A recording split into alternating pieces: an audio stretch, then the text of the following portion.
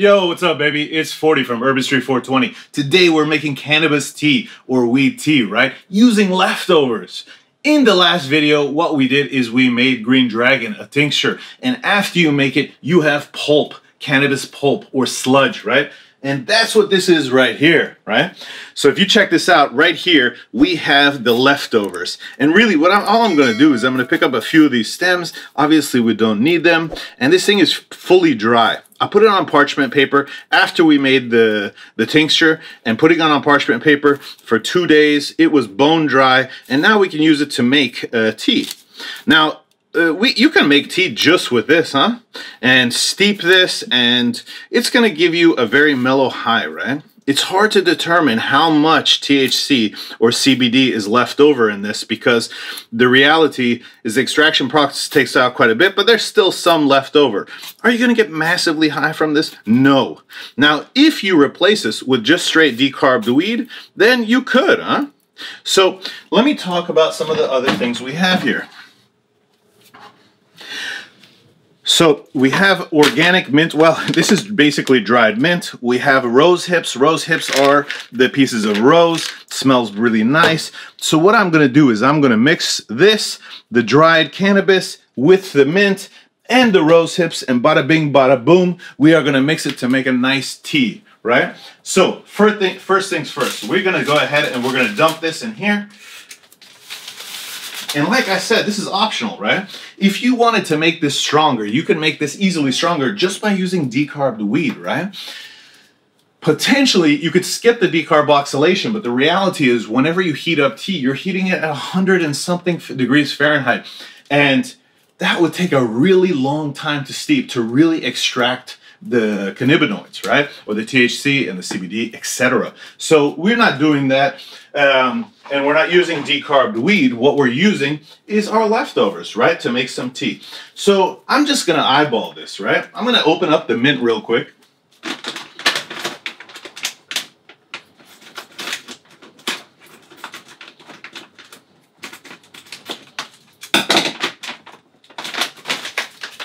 All right, try not to have my back to you. I have the smallest kitchen in existence, huh? It's amazing that I could do anything in here.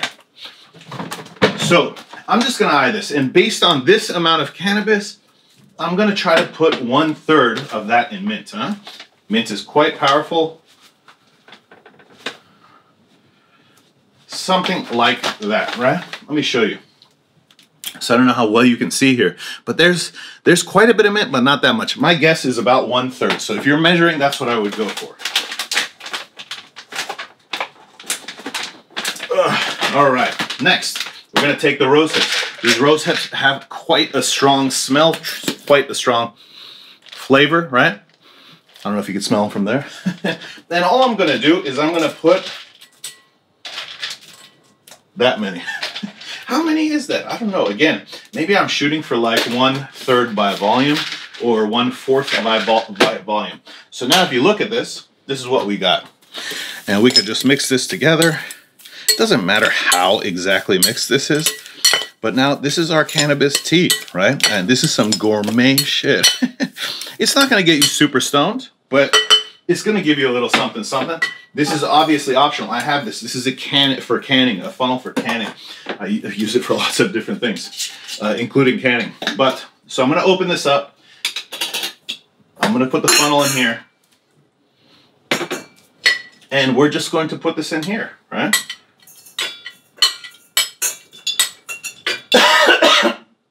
It's not the Rona. All right.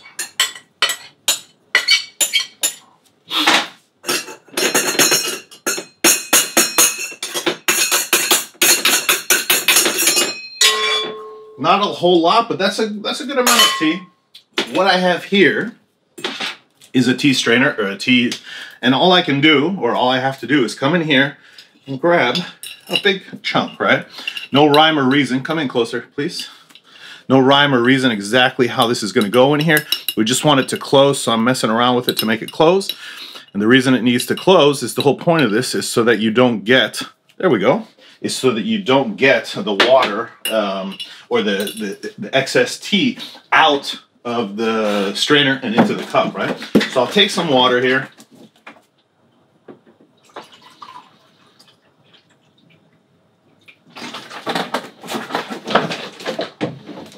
I'm gonna throw the water in the microwave for approximately 2 minutes, I think would be good for this cup. And after 2 minutes, I'm gonna stop the video right now. We'll come back in 2 minutes. When this water is warm, we're then gonna let it steep for 2 minutes or 3 minutes, and boom, we're gonna have our tea. I'm gonna mix a little bit of honey in there. It's gonna be delicious. And again, this is not gonna give you a smash buzz, but this is gonna chill you out. You're gonna feel mellow yellow. It's gonna be mighty fine, maybe before you go to the gym or before you maybe do some art or whatever it might be. We'll be back. All right, so we've got 5 seconds left, yo. It's been 2 minutes. Ready, set, bop. So 2 minutes later, the warm water is out. We're just gonna double check. It is a bit warm, or quite warm. I'm gonna take the tea strainer.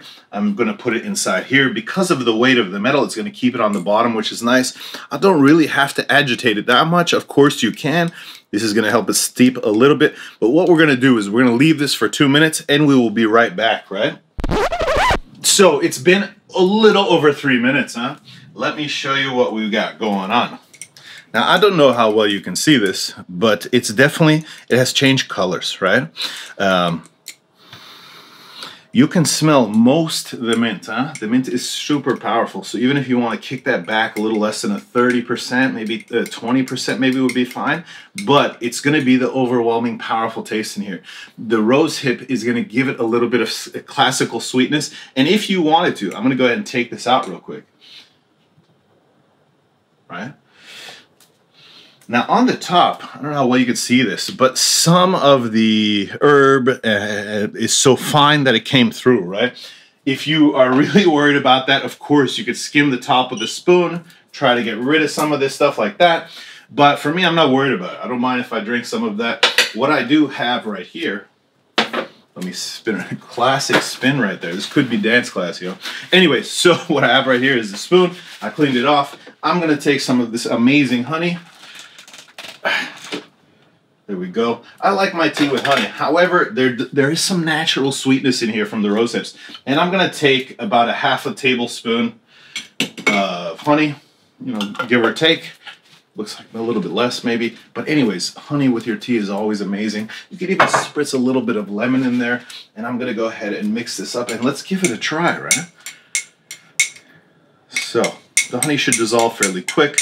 It's quite warm, this tea.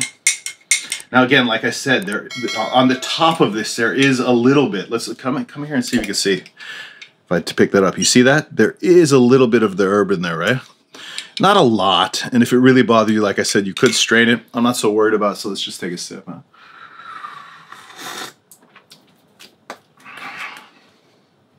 Like I said, there's a little bit of herb there. So you're gonna get it. If you don't swallow, you're gonna feel it and you're gonna take it off your tongue, whatever.